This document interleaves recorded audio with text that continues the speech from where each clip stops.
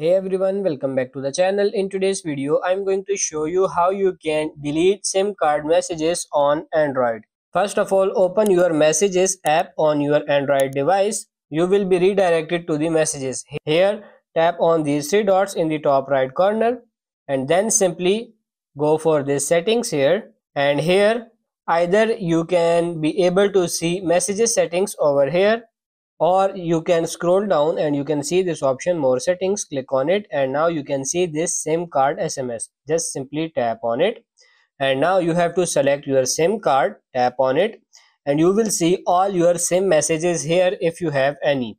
As you can see, I have only one in this one.